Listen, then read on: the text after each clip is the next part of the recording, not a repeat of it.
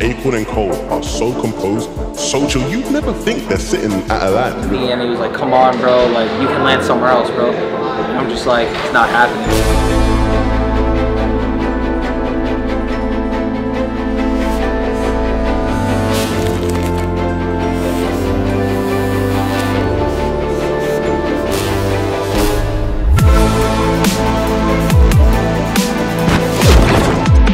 I haven't really been too much in the practice room yet, so I haven't seen many people, but I know a lot of the EU kids are playing. Who is someone that surprised you for either their under preparation or over preparation that you've seen since you've been here? Kanada's under preparation. I saw him actually not bring an extra set of peripherals to practice with. First 3 days in Copenhagen's been like, it's been okay, but I'm kind of jet lagged still. Like, I've been sleeping around like 2-3 p.m. Copenhagen time. It's either just chilling in my room, but like finally today I think I'll have my sleep schedule ready for tomorrow, which is, I'm playing tomorrow. Going out with some people, some friends. We've been hitting the metro. You don't really do that back in the US. You know, exploring downtown. It's just a really nice place overall. The people are friendly. We're just having a good time. I think at this tournament, there will definitely be an advantage for me, just because a lot of the people are players that qualified through not really lucky spots, but like they dropped it down very far for people to be able to qualify. In my opinion, having 150 people at a usually 100 people LAN is just way too much. Like having a upper bracket and a lower bracket, I don't think it's a smart idea. How do you think Epic's handled this event, and from what you've seen from other esports? This game is dog shit. I don't genuinely give too much thought into the state of Fortnite anymore.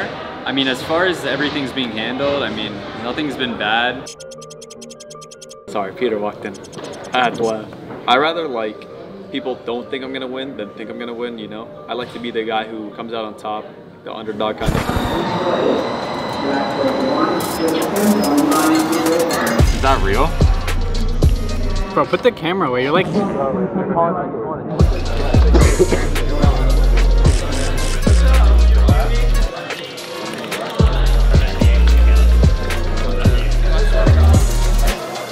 And Thomas, I haven't talked to them at all about anything. The only time I've talked to him was today when he just came up to me and he was like, come on, bro, like, you can land somewhere else, bro. And I'm just like, it's not happening. I think my dad's waiting outside. Yo,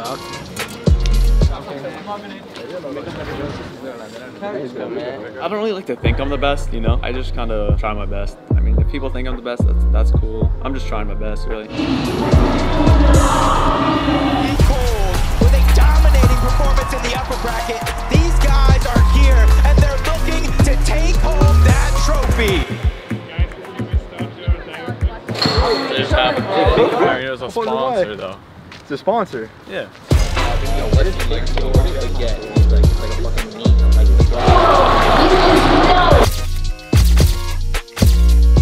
It's still going. He's found 2.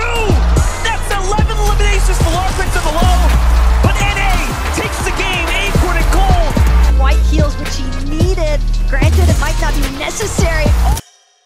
We walked out to the arena for the first time yesterday. You know, I thought it was honestly pretty cool. Compared to Invitational, the last one, this one was definitely kind of an upgrade. Walking out on stage yesterday was pretty cool. This time I felt like there was no pressure. Walking out on stage, I kind of just felt the energy, you know, it's nice. Even better. Like, I swear I'm more nervous playing at home than here. Just because there's more at the stake, everyone's on the same playing field, so you know that no one's has some unfair advantage. I also like having a crowd there because I feel like it's only positive, because when you're doing good, you hear a crowd, momentum, everything like that. Is there anything that you're doing to prepare for essentially having to do it all again? I think the best way for me to prepare is just by doing what I've been doing, you know, playing the game, watching other teams, you know, learning, VOD reviewing, scrims, all that type of stuff. The thing about like both of my wins is like most of the time you can tell like as a viewer kind of who's gonna win. Clix has to clutch this.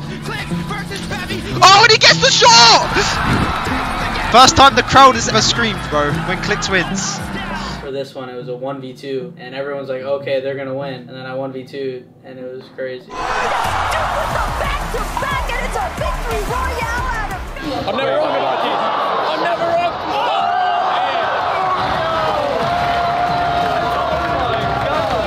Everyone freaks out, like especially when it's in those last seconds, and yeah, it ends like that. The game's just so easy when you're uncontested. I still incredibly confident. I knew how easy the games were going to be today. You were here to meet and get a Danish girlfriend? Like, I'm not gonna lie, I'm here to find a girlfriend, you know what I'm saying?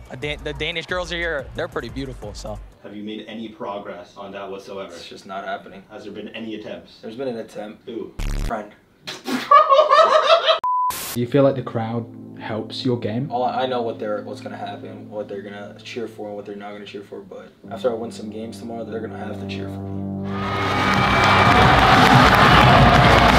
Thinking about winning, just that's awesome. That would be so awesome. Every game matters a little bit more, but it also kind of takes away from if something super crazy out of the unordinary happens and you get screwed over. It's like You can't prepare for something 6 games. It's like, it's not a 12-game format. You could be preparing 12 hours a day, this and that. Something doesn't happen right that day, and you have a bad day, it's over. This part of the game as a solo, you just know that he's contested by the greats Thomas and Malabuka, but today it's a different story. They're going to be uncontested. right now, Thomas Malabuka, they're trying to prioritize this drop and winning it. Big shots coming in already from afar, and that's going to be an assist there for Kanata, even if indirect. Malabuka still shuttered up, but it's not going to be enough.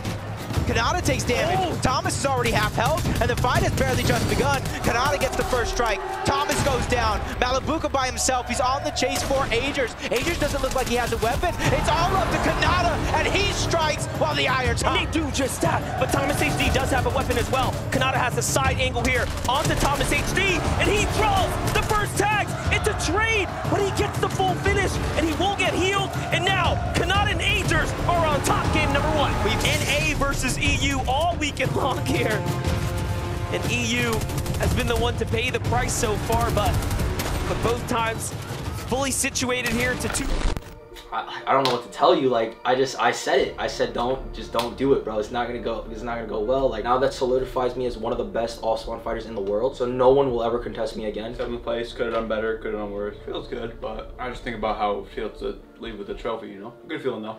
I'll be back. I was smiling. I was like, it was bound to happen. Like, I can't change anything. That's just how it is when you're contested. You can't do anything better. And that's literally one of the best EU teams in the world. They got humiliated. I looked at them walking out. They were head down. Like, they were depressed because they wanted the most. Yeah, I don't really know what we were expecting too much, but not too happy. I don't know, I kind of want to get over, I have like a weird habit of like my first game in tournaments, I always do bad. I'm not sure why. It's not even like nerves or anything. I think it's just like a feeling of being unwarmed up. Like I feel like my brain's unwarmed up, just everything's unwarmed up. And then after the first game, it usually gets better. And you know, today, after the first 3 games, it didn't get better. So that kind of threw me off. I was out of it, but all I was thinking of was making sure they don't play a single game out and making sure that I just come out on top. Lift that trophy!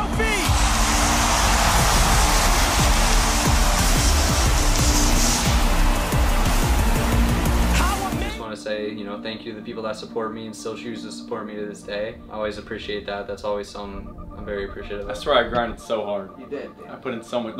Every time I could be in the practice room, I would be in. And that's why you placed the highest. Yeah, I'm gonna keep doing that until I win. I'm gonna try my best to make a comeback here, and you know, we'll see where we go from here. But my past 2 LAN placements haven't been the best, so I mean, we need to step it up. We need to make something out of this, and you know, we're gonna lock in. I'll try my best.